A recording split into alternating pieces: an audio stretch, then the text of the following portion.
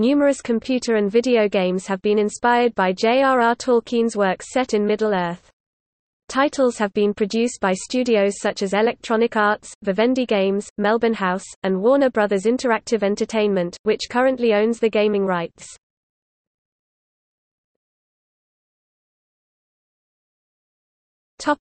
Official games.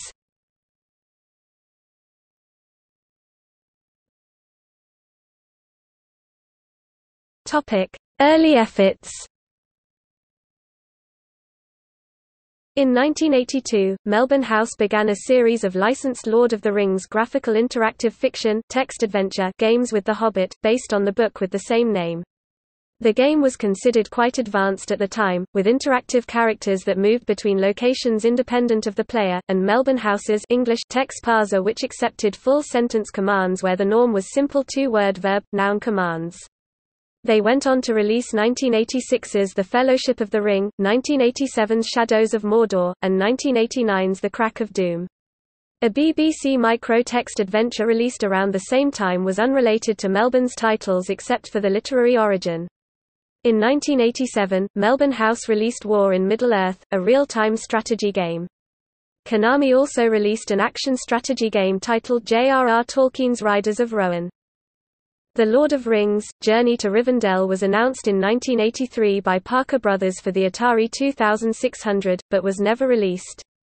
The prototype ROM can be found at AtariAge. In 1990, Interplay, in collaboration with Electronic Arts, who would later obtain the licenses to the film trilogy, released Lord of the Rings Volume I, a special CD-ROM version of which featured cutscenes from Ralph Bakshi's animated adaptation, and the following year's Lord of the Rings Volume 2, The Two Towers, a series of role-playing video games based on the events of the first two books.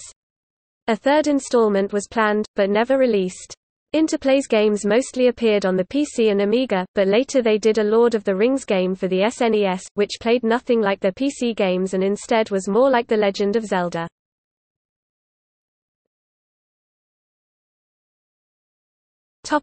Film trilogy revival.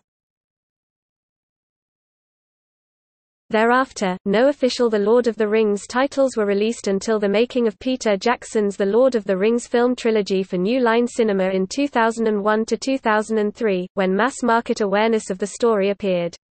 Electronic Arts obtained the licenses for the three films, while Vivendi Games obtained the license to produce games based on the books from Tolkien Enterprises. This gave rise to an unusual situation. Electronic Arts produced no adaptation of The Fellowship of the Ring, but produced adaptations named The Lord of the Rings, The Two Towers, which covered events of both the first two films, and The Lord of the Rings, The Return of the King, whereas Vivendi only produced a game covering the first book of the trilogy, The Lord of the Rings, The Fellowship of the Ring.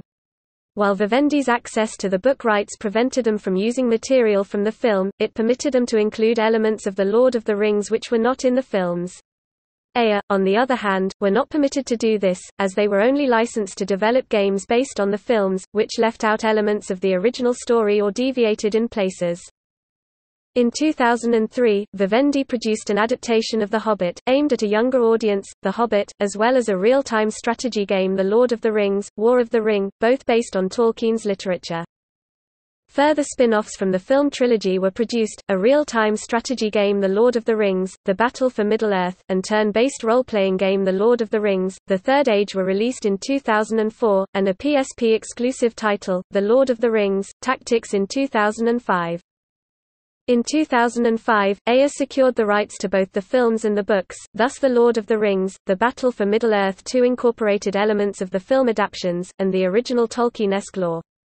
EA also began work on an open-world role-playing video game called The Lord of the Rings, The White Council, but development of the game was cancelled in 2007. In May 2005, Turbine, Inc. announced that they had acquired exclusive rights to create massively multiplayer online role-playing games based on the novel by Tolkien Enterprises, and launched The Lord of the Rings Online, Shadows of Angmar on 24 April 2007. Initially, the game covered the region of Eriador, from the Grey Havens to the Misty Mountains, and about as far north and south, but subsequent updates and expansion packs have more than doubled the game world, including areas such as Moria, Lothlorien, Mirkwood, Isengard and Rohan. The game is based on the books, and Turbine's license explicitly prohibits them from including any story or design elements unique to the movie adaptations. On the other hand, this allowed game designers to include lesser-known areas and references to the events, which are absent from the movies. The first expansion to The Lord of the Rings Online was released on 18 November 2008, entitled Mines of Moria. The next expansion, Siege of Mirkwood, was released on 1 December 2009. The third expansion, titled Rise of Isengard, went live on 27 September 2011 and included the areas of Dunland, the Gap of Rohan and Isengard, where the Tower of Orthanc is located. The fourth expansion, Riders of Rohan, was released on 15 October 2012, featuring the Eves of Fangorn and eastern part of Rohan up to the East Wall. The fifth expansion, Helm's Deep, launched in November 2013 and added the remaining of Rohan landscape. The Lord of the Rings, Conquest, produced by Pandemic Studios using the game engine used in Star Wars, Battlefront, was released in early 2009 on consoles, PC and Nintendo DS. The console and PC versions received generally negative reviews, the DS version received average reviews. The game also marked the end of Electronic Arts' license, which had already been extended some months so that the game could be completed. Subsequently, the license, obtained via Tolkien Enterprises, passed to Warner Bros. Lord of the Rings, War in the North is an action role-playing game that takes place in northern Middle-earth. It was developed by Snowblind Studios and released on 1 November 2011. Middle-earth, Shadow of Mordor is an action role-playing game set within Tolkien's Legendarium, developed by Monolith Productions and published by Warner Bros. Interactive Entertainment. It was released for Microsoft Windows, PlayStation 4, and Xbox One in September 2014 and released for PlayStation 3 and Xbox 360 in November 2014.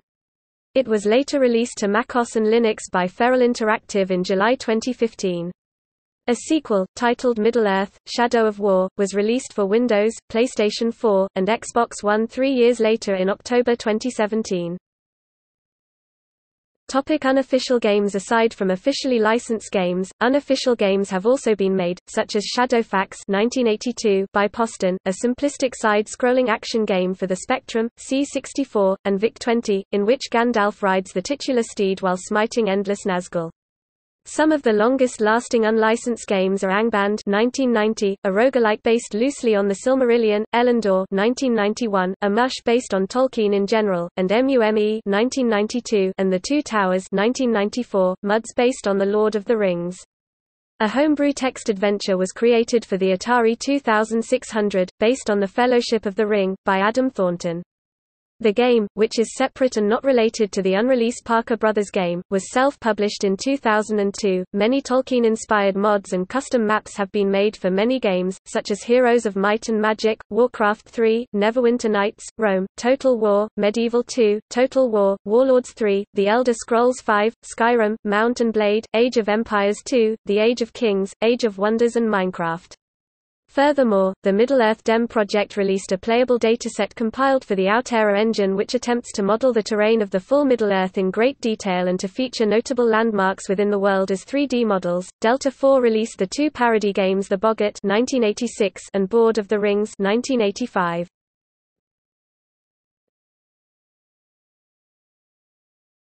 Topic: List of video games.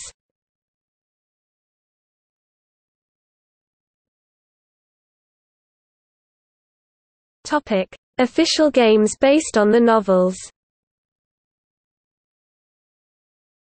Text adventures by Beam Software. Other games: Lord of the Rings, Journey to Rivendell, aka The Lord of the Rings. The Lord of the Rings I was under development in 1983 for the Atari and other platforms, but it was never released.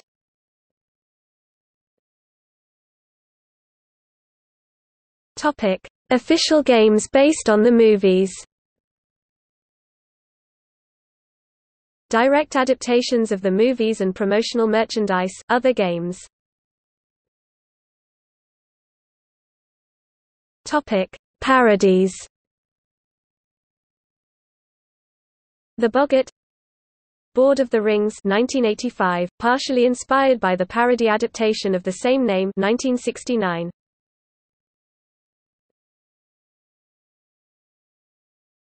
Topic: See also List of Middle-earth role-playing games.